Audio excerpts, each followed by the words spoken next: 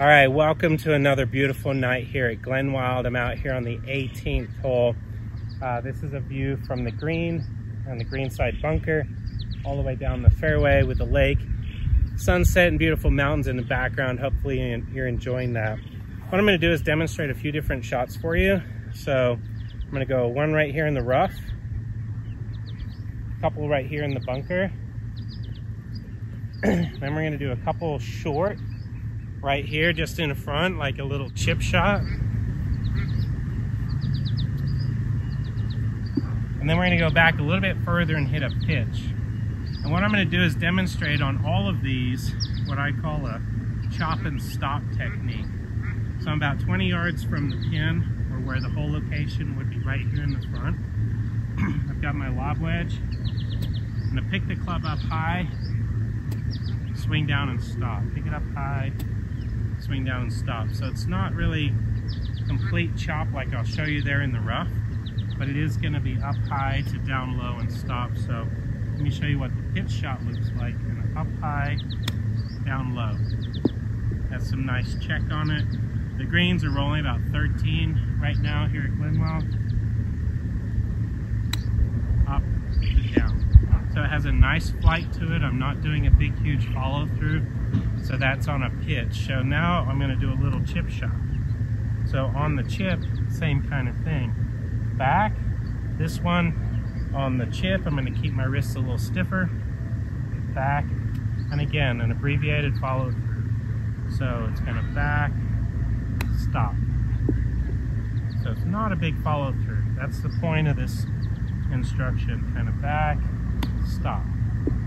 So long length, good momentum, impact with the ground and the ball, boom, and then just let it end right there. You don't need to have a big follow through. So I'll show you the same thing in the bunker where you can impart a little bit more backspin. So in a situation like this, I've got my shot here to the front hole location, and then I've got water across the green. So I'm going to do the same thing. Aim a little bit left, pick the club up with my wrist, hit down, and basically just come to a stop right in the sand. Right there. So as it comes out, it has a nice little check to it. Show you that again. Pick the club up, kind of hit down and stop. Pick it up, hit down and stop. Has a nice little check and a bite to it. So right here in the thick rough for our last one, it's really, really juicy right here. Been getting a lot of rain this summer. Drop it, woo. I hope I never have that lie. So from right here, pick it up, chop and stop.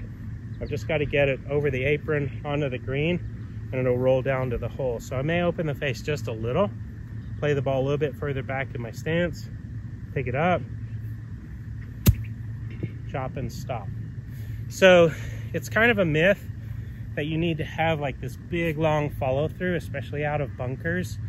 As long as you've got that momentum coming in from a good height, the key here is having a long enough backswing that you won't decelerate, right? So if you go big and high, think of a free fall. Like if I took my son to the park, pulled him back on the swing, and let him go from a high height, he's gonna free fall for a distance and then swing through the bottom. That's what you wanna think here. Raise your arms up higher than normal, and then kind of free fall to a stop, right? So the ground and the ball is what's actually going to stop the momentum of the club. You're not really trying to stop it yourself. That collision, free fall, stop, that's what stops it. So hopefully this tip will help you next time you're in one of these short game situations.